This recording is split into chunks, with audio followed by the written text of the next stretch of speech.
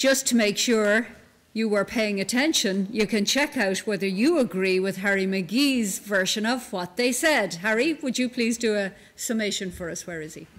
Thank you.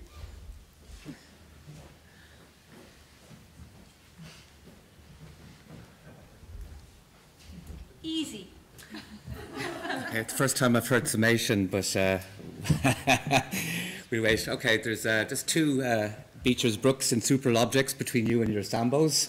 I hope that I'll provide the lesser challenge. Jim, the Uachtaráin and Cloiste will be speaking after me. Gur míle maigi as bheith an seo anocht agus thar ceann an chumann céimethe an Uigam leis ceall ceap mé féin gra caiid an na díospóireachta an seo aniu bhí sé léirí sibh go folasach gra sé an ord ar fad agus is léir go bhfuil an chreideamh agus spéis agus misneach agus meanma ag daoine a gúrsaí sport an seo san ollscoil seo an Gáilibh agus is cinnte go chuileanna ag géirí tábhail i chéile ar watha leis a goláiste an seo in Gáilibh. So I was invited up here because of my expertise in one particular sporting discipline, and it's a blood sport. It's called technically knifing each other in the back, and it's Crow Park or Aviva Stadium is the floor of the Dáil Chamber in Leinster House. What I'm saying is, seldom have I ever felt less qualified to address an audience as I have today. And I felt bad about it this morning, but then I realised that Sean O'Rourke was also speaking, so I didn't feel too bad. Now, that said, I did actually play in goals for the Fitzgibbon Cup team a long time ago, and Joe Connolly was our trainer, and Colm also laboured with us on that team as well. And my greatest privilege was picking a ball from the net that had been delivered by swift post by one Nicholas English, who was then playing for UCC. That's how long ago it was. The debate this morning was fascinating and at times almost matched the intensity of the last 10 minutes of last Saturday's game between Galway and Kilkenny in terms of passion, obduracy, and that little bit of timber that we saw being displayed from time to time. Our two keynote speakers, Neasa Folan of Cloiste Ignáiding Gáilibh, same school as myself, and Gary Keegan gave amazing speeches, and both were extraordinarily interesting. And what struck me most about them were the focus and clarity they displayed in terms of identifying needs and problems, and most importantly, because this is what they do, in identifying solutions for those needs and problems. So it was just amazing to hear presentations from both of them. It's evident why both are at the top of their game in what they do. Now, the panels came from a diversity of backgrounds and a diversity of disciplines, but it struck me listening to them that there was at least a commonality in some of what they had to say, even though there were divisions.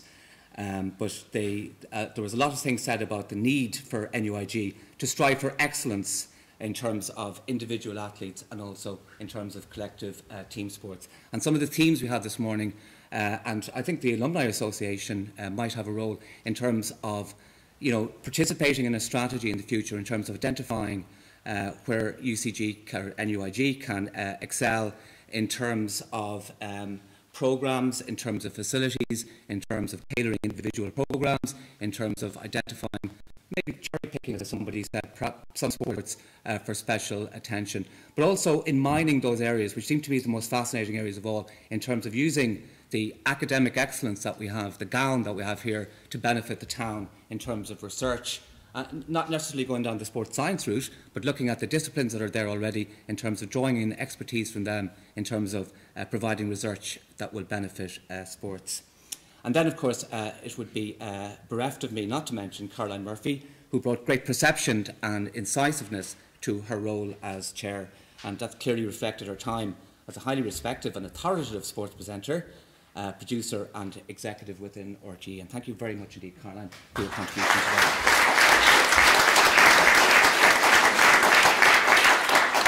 Neasa referred to the Olympian motto of Citius Altius Fortis. I am an Irish Times journalist after all. There was another motto that was associated with Baron Pierre de Coubertin, which also honed in on the Corinthian spirit, and that was, it's not the winning, but the taking part. I've never really bought into that particular motto. I can never imagine the likes of Roy Keane, for example, ever uttering those words. For many, the spur is the opposite. It's not the taking part, but the winning. And I think the essence of the debate this morning is the tension that lies between those two concepts, between two opposing and contrasting forces. To me, especially after listening to some fascinating contributions from the podium and from the floor this morning, it's striking the balance between them that will be the big challenge for sport in NUIG in the future. Gurmila Mahagi.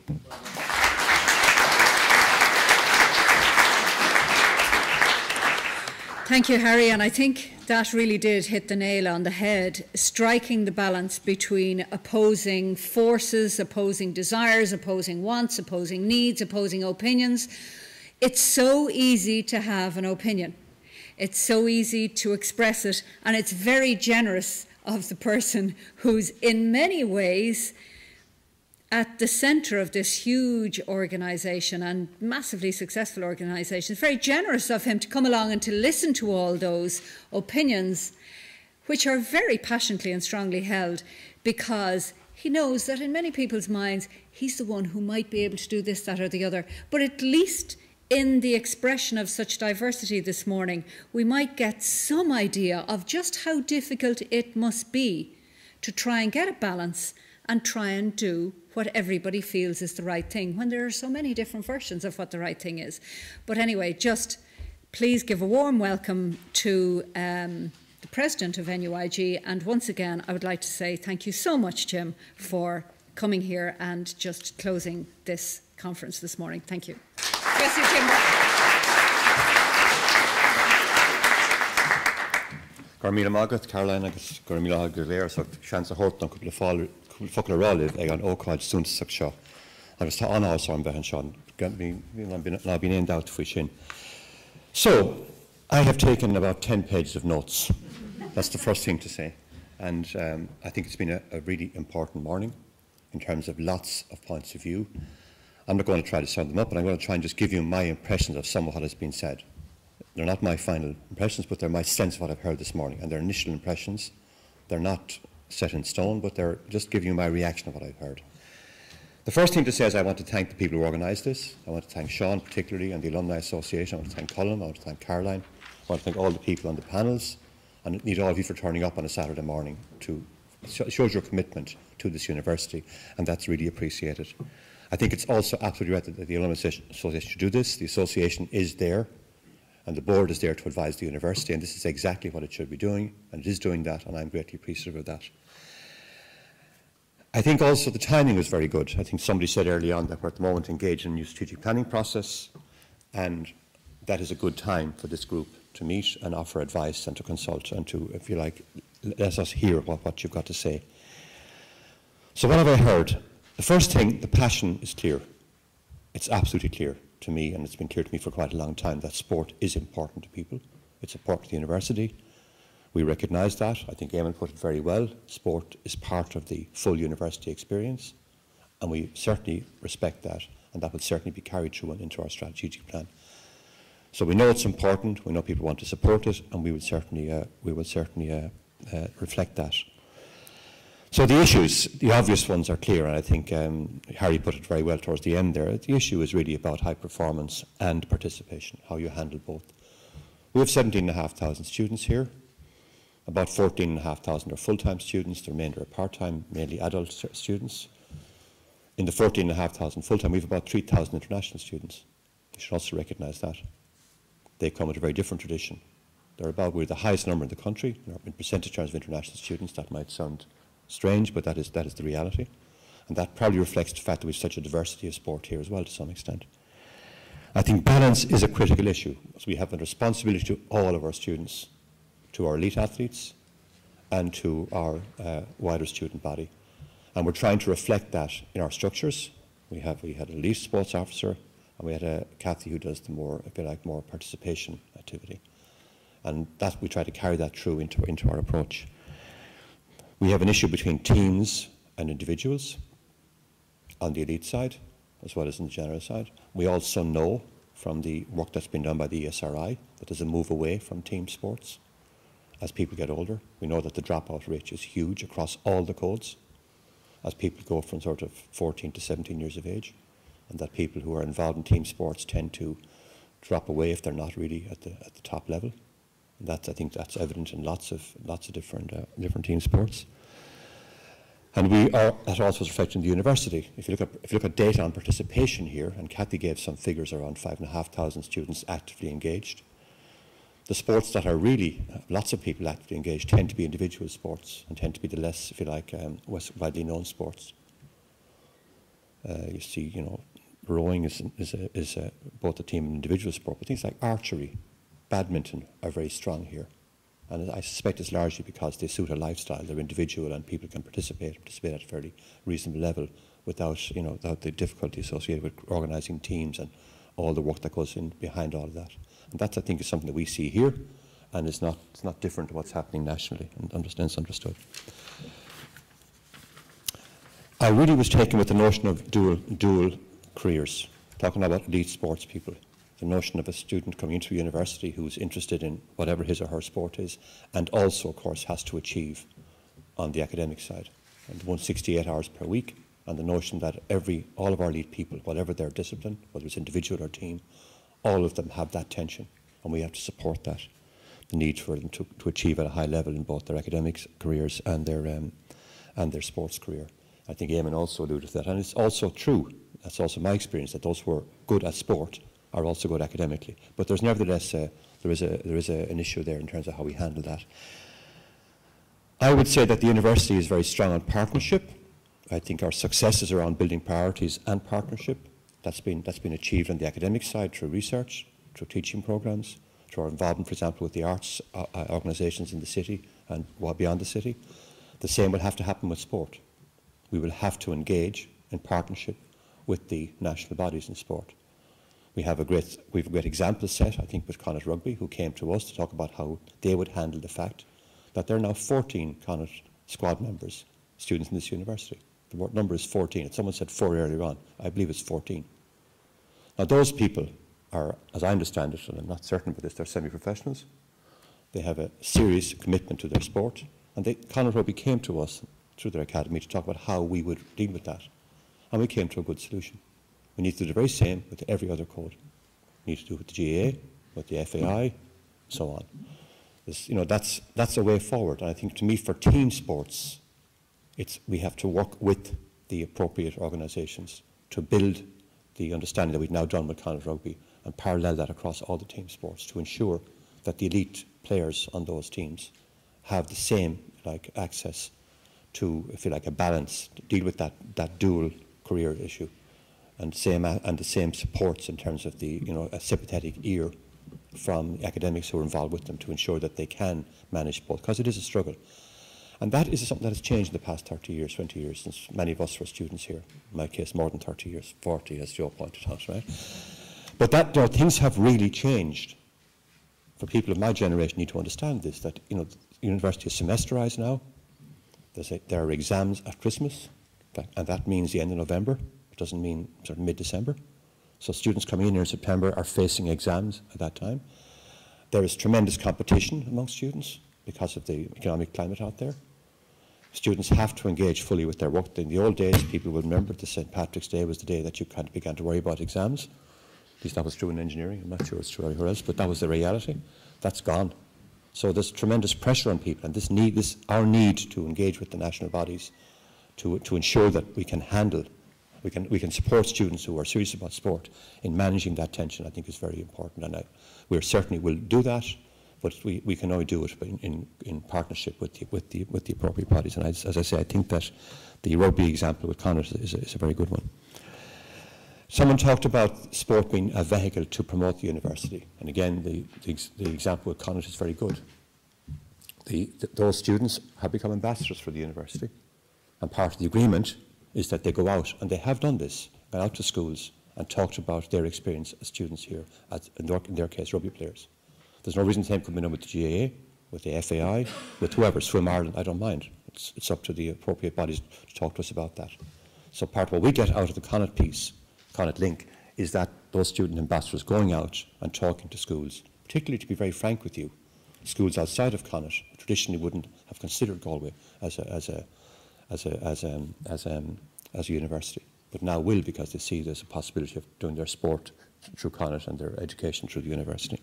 And that's working very well. And let's repeat that right across all the different codes. Healthy Ireland was launched this week, and we have a responsibility to respond to that as an institution. You know, we're all aware of the issue of, Joe mentioned it, obesity, drug abuse, all that stuff. We all know that habits formed while people are young tend to carry on into adulthood. The university here has a responsibility to try to promote engagement in participation and engagement in sports for those who wish to remain fit and active, and we are trying to do that, and that also has to be sustained. It will be sustained. The issue of investment, I need to sort of say a few words about investment, because the first point is that we don't get money from the state to invest in sport. And we should say that up very, very frankly up front. We get funding from the Higher Education Authority, and that investment has to be used for teaching and research. Where we have made investments in sports, those investments come either from philanthropy, or more commonly a combination of philanthropy and the individual students. So, for example, the fine facility we have that's managed by Kingfisher costs €22 million, and that's partly paid for by student levy and partly paid for by a very large grant through the University Foundation from Atlantic Philanthropy. I think the grant was, correct me if I'm wrong, Thomas here, was it 7 million, Tom, or something of that order? Yeah. So that's where that funding came from.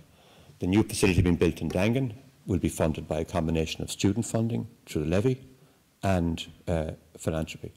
The university cannot divert money coming in for educational purposes to that, and that's true across the whole of the university sector.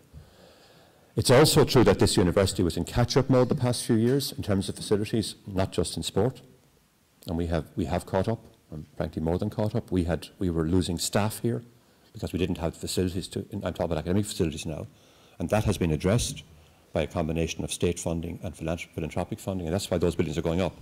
And they're all there with that combination of state and philanthropic funding, and they were all necessary to make sure that people in the west of Ireland had the very best facilities in academic terms and research and teaching terms, and I believe we have that now. Now things are changing. That work is largely done for the next few years. There's no longer a great capital need on the academic side, and this has been discussed with the Foundation and the Foundation with the University, and there will be a change in emphasis for the future, and that emphasis will go towards more supporting individual students. It can also go towards supporting sport, and we can do that, and we can develop with the Foundation a strategy to seek support for sport. And in that context, I would suggest that the alumni are critical. We have been talking to at least 2 groups of alumni that I'm aware of, and maybe there are others, I won't say who they are, but those who I talked about know who they are, about them engaging with the Foundation to develop campaigns, to talk to their alumni in whatever, football, hurling, whatever it happens to be, to get support for that particular sport on the campus. We think there is an opportunity there. That's done in other universities, that alumni groups, if you like, come together as, if you like, birds of a feather in a particular sport, and then work with the Alumni Association, with the Foundation, to generate funds which can then be used to, for example, in rowing, to buy boats, and that has already been done by the rowing club themselves. People like Sean Stewart's company, JSL, I see their name on a boat. Bank of Ireland's name's on a boat, and we need to do more of that in terms of all the other sports.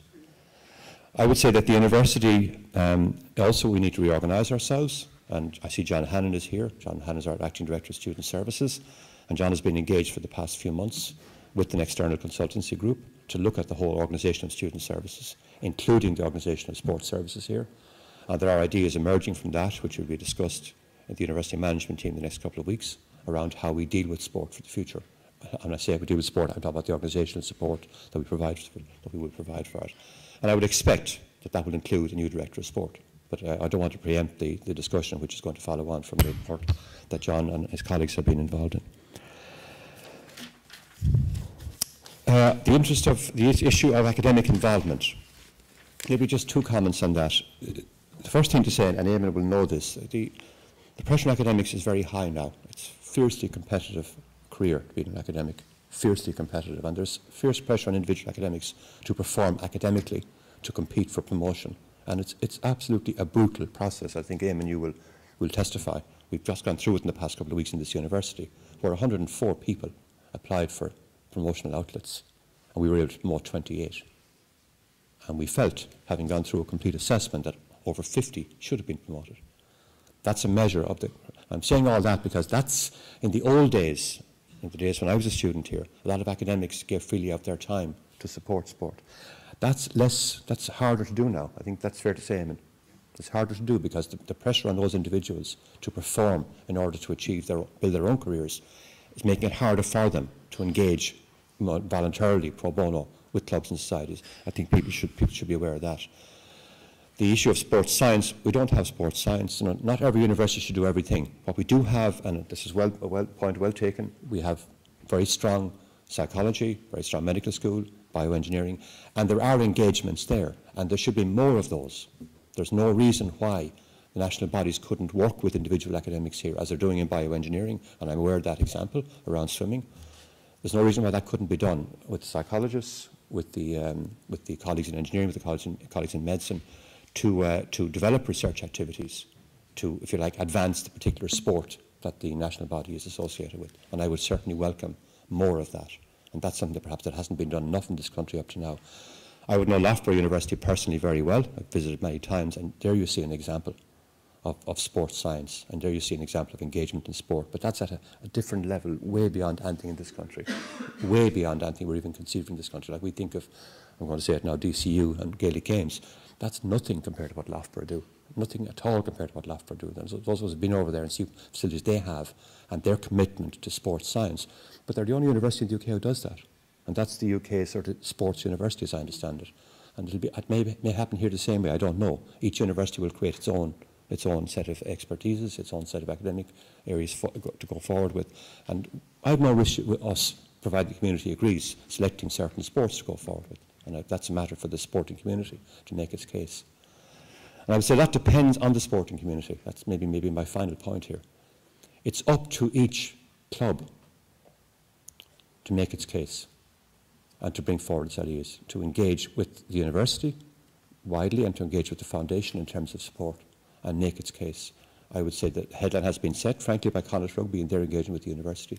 Let's do more of that with all the codes. Let's put in place the type of systems that are necessary to support individual athletes, whether they sit as individuals in their individual sports or whether they sit as members of a team of whatever code they wish to follow.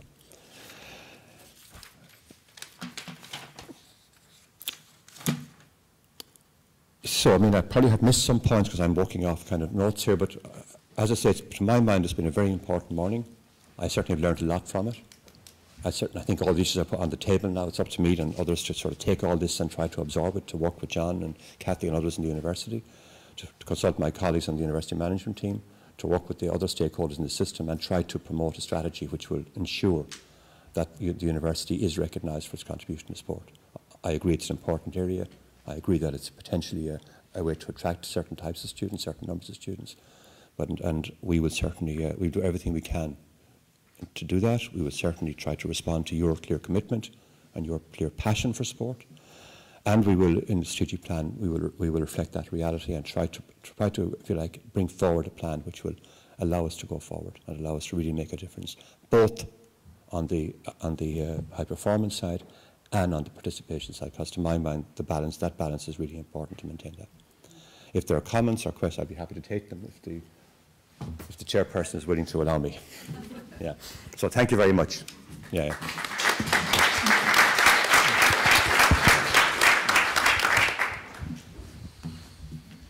I think it was pretty comprehensive. What do you think? Anybody want anyone or I think what we should really just say is thank you very much for listening with such a level of attention. And to all of you, I'd like to say thank you very much for your presence, for your attention, for your participation, and lunch is served, I hope. Is it in there, Colin? Yes, thank you very much.